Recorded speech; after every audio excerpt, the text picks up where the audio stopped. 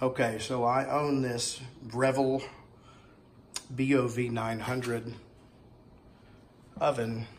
I've had it, I guess, about a year.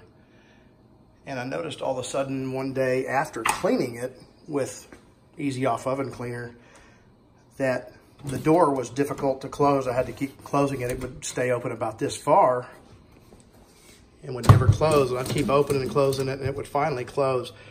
So I noticed that there was some residue from the Easy Off on here. That's some sort of heavy alkaline material, one of the hydroxides, sodium hydroxide, something like that. And I guess it just left a film on this. I sprayed this with WD-40 and the door closed. That was problem number one. I also realized that when I would start the oven like this, now of course it's counting down, but this would just flash as far as the timer is concerned. And the reason I discovered it was just flashing, or this would stay in 21 minutes in this case, was that there's a switch, just a little flat switch, a reed switch, and it's got a tongue or a tang sticking out right here inside. And this latch comes back and then comes down, and it was just passing the end of that little metal tang, and so it never knew the door was closed. So this oven wasn't working properly.